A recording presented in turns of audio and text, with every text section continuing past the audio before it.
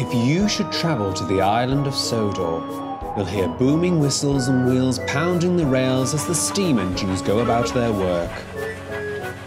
If you listen closely, however, you'll hear another noise. From a faraway part of the island, the drone of snorting machines and scraping steel dances in the air. These are the sounds of the ironworks. Arry and Bert seldom venture outside the ironworks. Their yard is littered with scrap, which they spend their days shunting to the smelter's shed. Lately, there seemed to be more to melt down than ever. The Diesels enjoyed their grim work, but it was evident they needed help.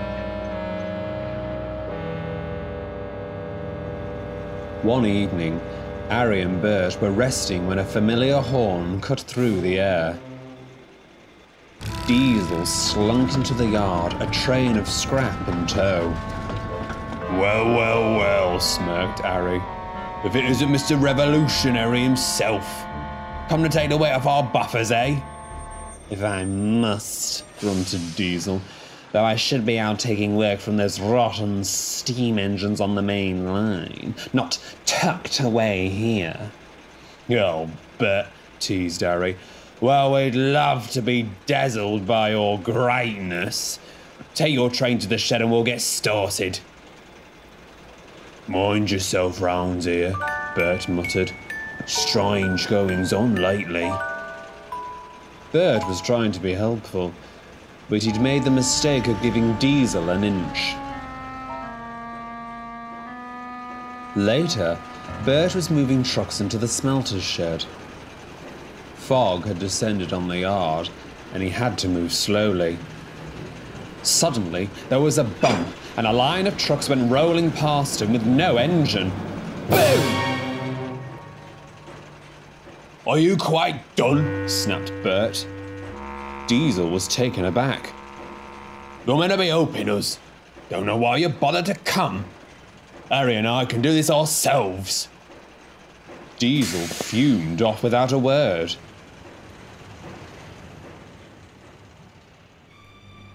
Can't rely on tired old tricks. I need a new way to scare them, he thought. The echoes of the smelting sheds faded as Diesel ventured further into the sidings. The night wind blew through the frames of the old cars and engines, which sat languishing under years of rust. Filth, muttered Diesel. Though perhaps they have some use now. Which one to scare them with? Plenty to chew. Watch where you're going, you Diesel had been so lost in thought, he didn't notice what sat at the end of his line. A huge tender engine. Though its smoke box door was missing, it seemed to be staring at him. Silly me, chuckled Diesel, getting spooked by this wreck. And that's when it hit him. Spooked? Yes, it's perfect. This'll get him.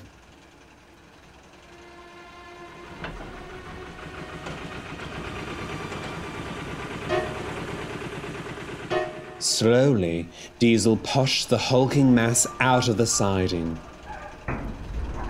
It creaked and rocked along the rails as if it might collapse at a moment's notice. Diesel didn't care. He was eager to spook the twins. Let's see them keep their nerve when this comes creeping up behind them. It was a good trick, and certainly would have given a great scare, if only it had worked. Diesel slowed down, but the engine didn't.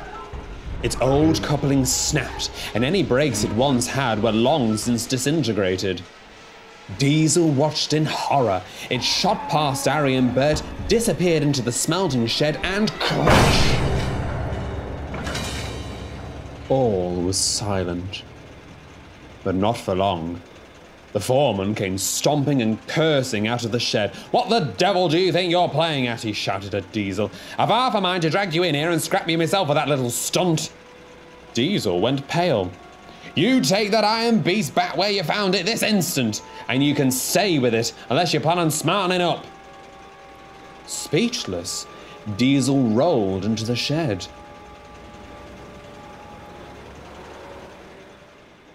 The engine was still.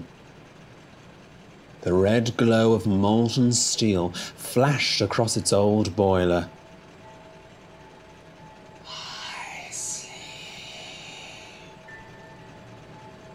Diesel froze. Who's there?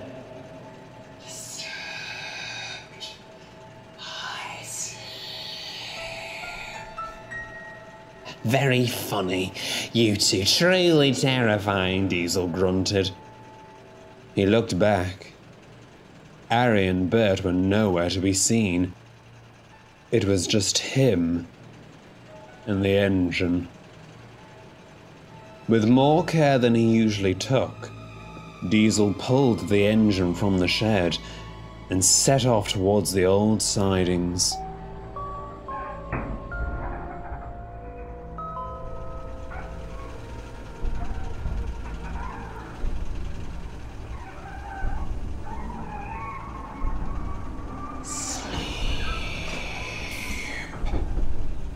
The yard lights began to flicker.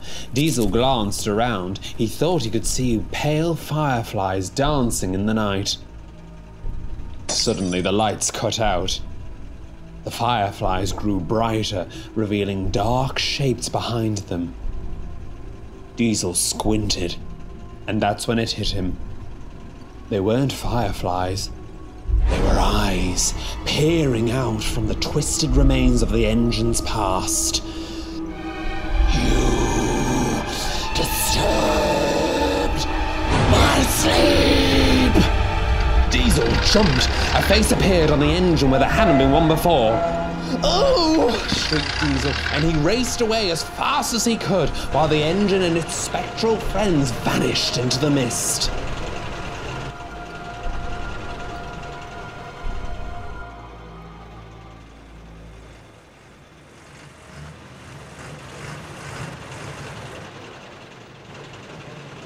Where have you been? Demanded Arry when Diesel returned. Trying to leave all the work on us, eh? I'm so sorry, stammered Diesel. I'll get to work. I'll get to work right now. For the rest of the night, Diesel didn't say a word. He worked without fuss and gave the twins a run for their money.